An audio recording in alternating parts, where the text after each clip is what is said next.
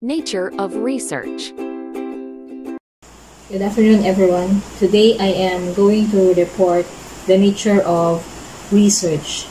And today we are going to discuss what is research and what is business research.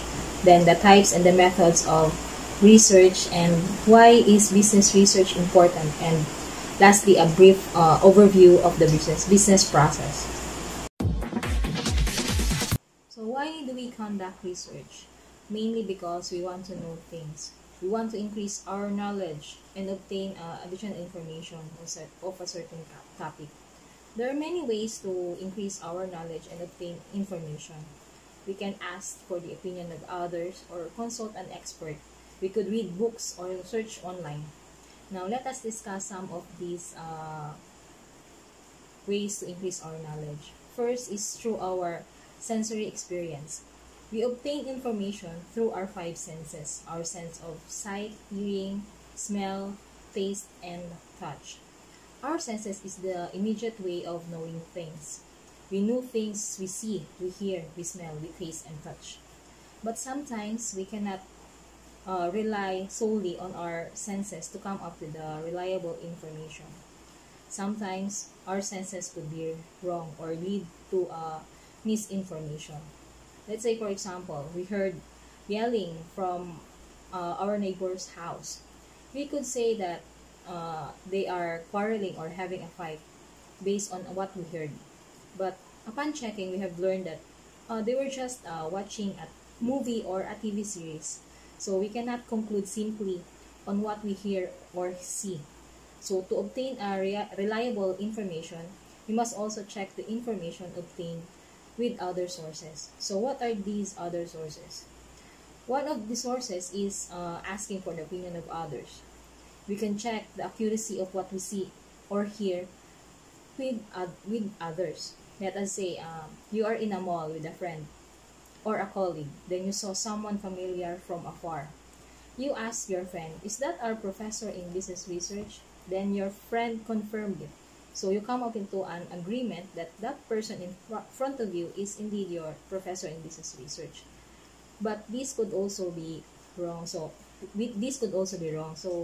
upon approaching that person, you thought you knew, you realized that it was not your professor in business research, but someone you both don't know. Hence, we need to check and look for another way to obtain reliable information. We could also ask for the opinion of an expert in obtaining knowledge and information. Let's say you are experiencing a severe stomach pain, stomach ache. So you consult a doctor and ask for his opinion as to why you are having a stomach ache. Upon checking, he told you that you might have eaten something that causes such pain. And so experts can also be mistaken. They can give us opinion based on what they have studied or experienced. Yet there are still more to know. So your doctor would likely do several tests on you to find the real cause of your pain. So another way of obtaining information is by logical thinking or reasoning. Let's say, for example, statement 1. All MBA students of St. Vincent's College passed the recently conducted comprehensive examination. Then statement 2. Juan de la Cruz is a MBA student of St. Vincent's College. Therefore, we could say that Juan de la Cruz passed the examination. The first and second statements are true, but our conclusion could be wrong. So we say upon further verification, Juan de la Cruz did not take the exams. So we come up with another way of obtaining information, which is the scientific method. Scientific method is very important to researchers. It provides us information that is as accurate and reliable as we can get compared to other ways of obtaining information. This method involves testing of ideas in the public arena. What we want to know, when we want to know something, what we have in our minds are just guesses. For example, for the COVID-19 vaccines, scientists want to know or develop a vaccine against COVID-19. So what they have at first are all guesses or what they call hypotheses. Then they will do some tests, experimentation, and investigation. Such investigation will not be considered as science unless they are made public. It must be described in detail so that study can be repeated by anyone who questions the results. Private procedures, speculations, and conclusions are not scientific unless they are made public. The scientific method of obtaining information is what we do in conducting research. So what is research? According to Merriam-Webster Online Dictionary, a research is a studious inquiry or examination, especially investigation or experimentation, aimed at the discovery and interpretation of facts, revision of accepted theories or law in the light of the new facts, or practical application of such new or revised theories or law. According to Wilson, in his book, An Introduction to Research, a research is a process of inquiry and investigation. It is systematic and methodical. Research increases knowledge. So let us discuss this one by one. First, he said that research is a process of inquiry and investigation. This suggests that research is all about having a set of questions and then answering these questions through gathering of information and later on analyze such information gathered. Second, it is systematic and methodical. This implies that research is must be well organized and go through a series of stages. It goes through a process. Finally, a research increases knowledge. It is self-explanatory. So we do research to increase our knowledge and obtain information on a certain topic or subject matter. So research can be defined as a step-by-step process that involves the collecting, recording, analyzing, and interpreting of information. Now, what is business research as what our subject is? According to Wilson, in 2014, in his book, An Introduction to Business Research, business research is a systematic and objective process of collecting, recording, analyzing, and interpreting information to aid in solving managerial problems. Business research is a systematic process of gathering and acquiring comprehensive and detailed data and information of all areas of business and using those information to maximize sales and profits of the business. This helps the management in making decisions. When running a business, there are many decisions to make, from opening of a new branch, developing a new product, offering new services, hiring additional employees, and how to increase profit and minimize cost. Business research helps business owners in making a wise and the most appropriate and suitable decision. Let's say, for example, a certain bank wanted to launch a new deposit product that would support the BSP's objective, which is to bank the unbanked. Hence, the bank conducts business research and gather information so as to know what sectors are still unbanked and how much would be the minimum initial deposit that these sectors could afford, and all other factors to come up with a suitable deposit product that would encourage those sector or people to deposit. Now let us discuss what are the types of research. We could classify research into two types, which is the basic research and the applied research. First is the basic research. Basic research is also known as the pure or fundamental research. This research is mainly conducted to increase our knowledge. It is driven purely by interest and a desire to expand our knowledge.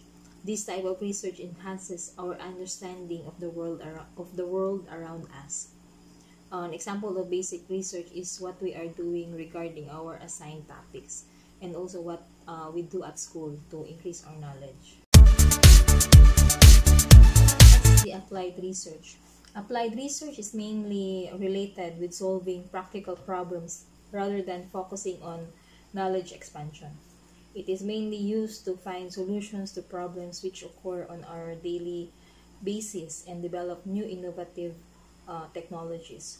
The main aim of the applied research is to provide better technologies for humans to enhance their standard of living. An example of basic research is the research conducted in developing and discovering a vaccine for COVID-19. Next, let us discuss the methods of research, which is the qualitative research method and the quantitative research method. First is the qualitative research method. Qualitative research method uses open-ended questions to obtain data from the subject of the research.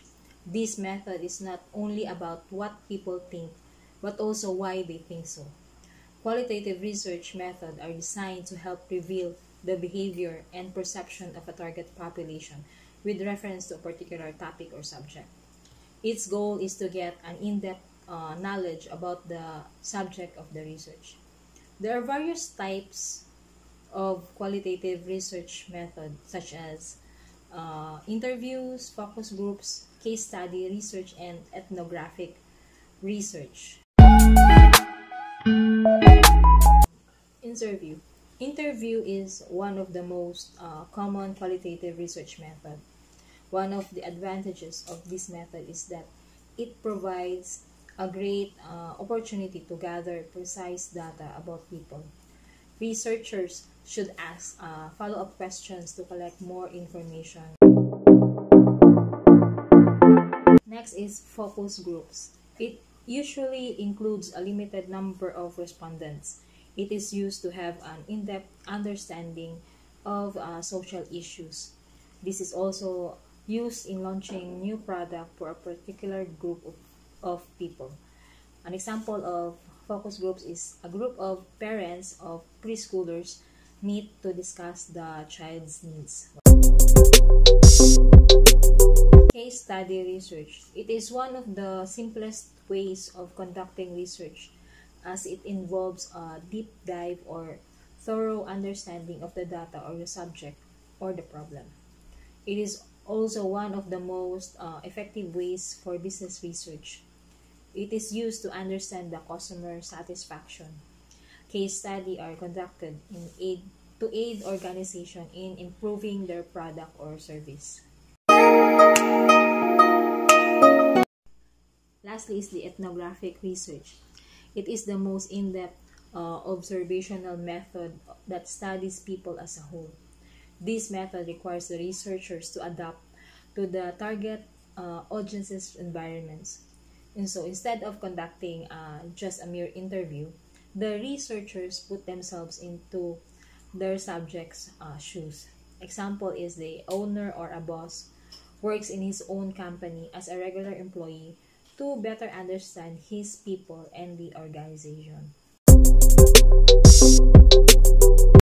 The second method of research is the quantitative research method. It is carried out to deal with numbers. It is done gathering quantifiable data and performing statistical, mathematical, and computational techniques. Quantitative research collects information using sampling methods or sending out online surveys, online polls, questionnaires, and etc. The results of which is in numerical form. There are multiple types of quantitative research, such as survey, correlational research, and experimental research. Survey. Survey is the most common method under quantitative research. With the use of survey, a huge amount of data can be collected. Surveys used to ask questions to a sample of respondents using various types such as online polls, online surveys, paper questionnaires, and among others. So nowadays, we often see online polls or surveys in Facebook and other social media. Then we have correlational research. It is a comparison of two entities. It is used to examine the impact they create over each other. It is used to understand patterns, relationship, and trends between variables. Example is the increase in sale of one cell phone brand. What causes such increase? Maybe because of age of the buyers or maybe their economic status. These research studies the relationship of these variables to each other. Lastly is the experimental research. It is based on proving a theory. This research method is used in natural sciences. Some companies uses experimental research to understand the behavioral traits of their customers. So after knowing the types and the methods of research, let us now discuss why business research is important. As we've said earlier, business research is used to help managers and business owners come up with a business decision. So here are some of the reasons why business research is important. First, it helps businesses gain better insights about their target customers' preferences, their buying patterns, and as well as the demographics. Business research also provides businesses with a detailed overview of their target markets. So what is in trend and what is in demand in the market. With the help of business research, businesses can effectively and efficiently formulate the best possible plans and strategies for their business. Business research is also important to minimize unnecessary costs and focus on the areas that needs attention to increase their profits. Now let us have a brief overview of the research process. First is the statement of the research problem. The problem statement should be accompanied by a description and a background of the problem. It should also contain the rationale or justification for studying it. Next is the formulation of a hypothesis. A hypothesis is a prediction, a statement of what specific results or outcomes are expected to occur. It is an intelligent guess. So problem statement and hypothesis should be defined as clearly as possible. Next is the review of related literature.